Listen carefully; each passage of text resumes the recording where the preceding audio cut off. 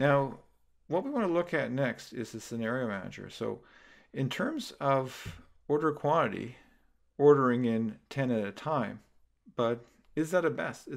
Could we order in maybe 8 at a time or 12 at a time? Which one's better? Which one's going to lower our overall average costs?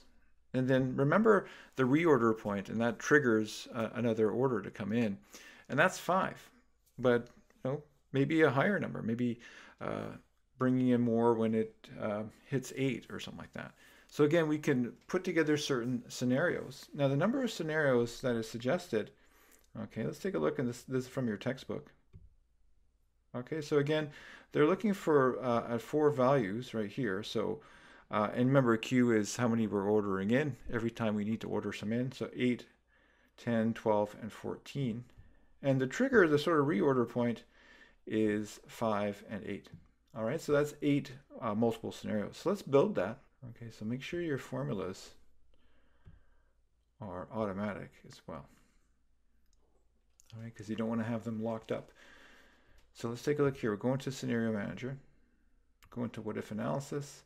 Okay, Scenario Manager. We'll just add in a scenario.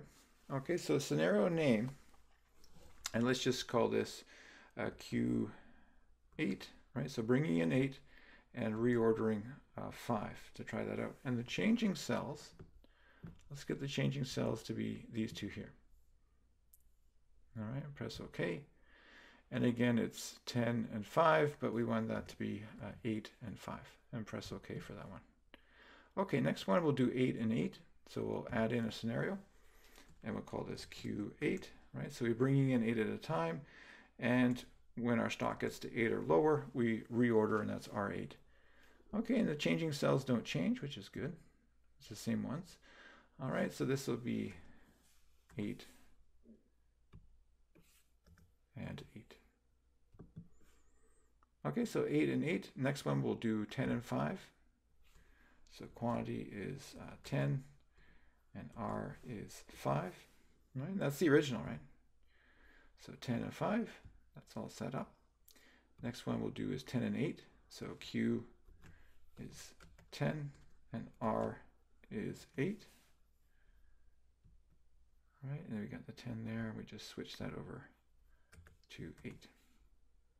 Okay, so now we're going to start bringing in more, right? So before we're bringing in 10 or fewer, so now we're going to do Q is 12, so we're bringing in more every time, and we'll start with the same reorder point of 5, right? So that's 12 and 5, so 12 and 5, and then next one is 12 and 8, so Q12, R8, press OK for that one there.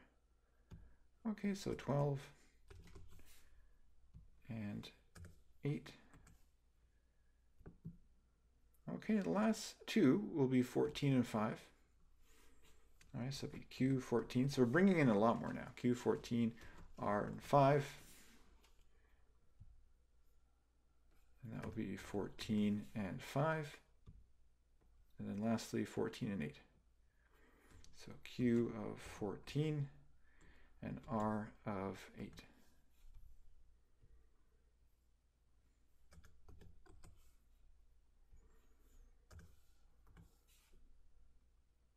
All right, so that's all of them. So we'll go into summary right here and just make sure that we're grabbing the right cells. So the result cells, what we want to focus on is right here. All right, in particular, the total cost. That's the one we care the most about. But it's also good to see how the various other costs change. Okay, so we'll press OK. This may take a while. Again, you probably want to make sure your computer's plugged in, just because your chip is really going to work hard. Your processing chip is going to work hard. All right, so that's what we have here. And again, just to go back to what we were talking about before, is we've got the order quantity of 10 and the reorder point of 5. And what we're playing around with is that the best? It's going to, on average, lower our average total cost. Okay, and again, remember this average total cost is based on an average of the 200 replications. So if I go into an empty cell and press delete, it shouldn't change too drastically. 223, right? 223 again, 225, 223.99, 224, 221. So it shouldn't change too drastically from within the same, having the same reorder point and order quantity. Okay, but we're taking a look, is 10 and 5 the best? Right? Is it going to give us sort of average lower cost? Let's take a look at our summary.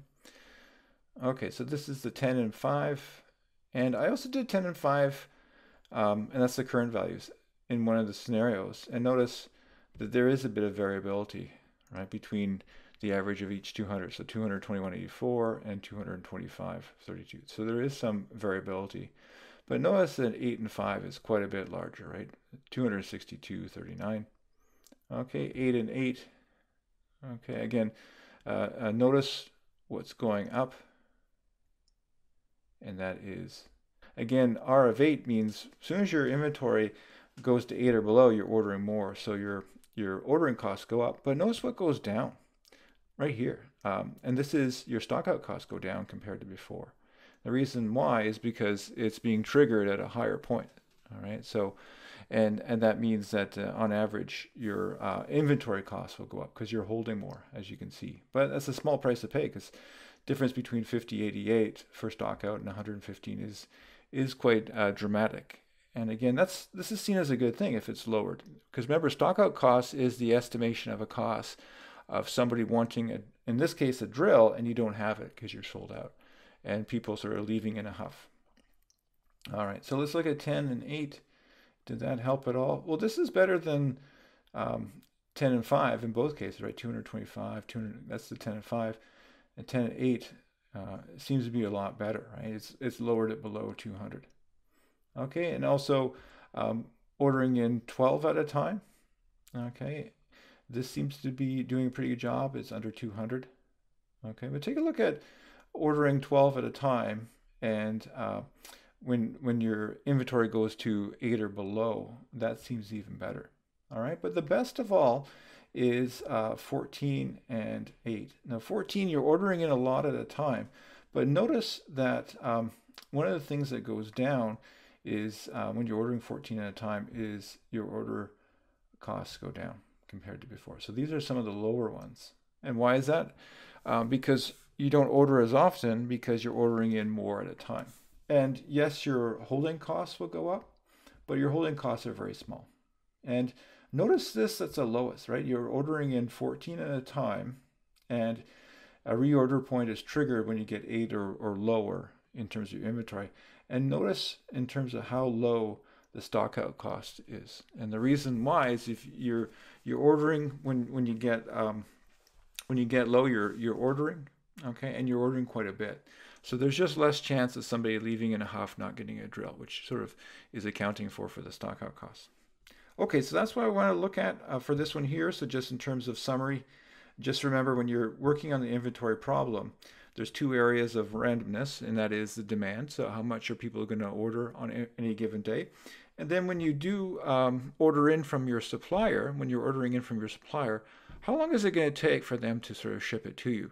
And again, that's another sort of random element. And of course, in terms of the probability distribution, we've learned of a few, so you should be able to take and adjust for any probability distribution. And as well, column I, that is where the memory is, so that you don't keep ordering lots every day. It basically takes into account that there is some coming, so you, even though you're low, you do have some coming in, so you don't need to order more today. So that's where the memory is of that. Okay, and again, we use the data table to generate 200 observations. And one of the reasons why we want to generate 200 observations is that this will be fairly stable because you're doing an average of 200 and 200 simulations. Okay, and then we looked at the different scenarios and we said, okay, you're currently ordering in 10 at a time, every time you order. And what triggers an order is when inventory is 5 or below. But can we do better? Can we, on average, okay, get that cost lower? So even though 14 and 8 is better than here, it's only better on average, right? So sometimes you'll do okay then compared to the other methods. Sometimes you'll do worse. Sometimes you'll do about the same, okay? But what we're saying on average, if you do this, let's say 200 times, you should come out ahead. But on any given day, no guarantee of that. Okay, so that's what we're looking at for this one. Thank you very much.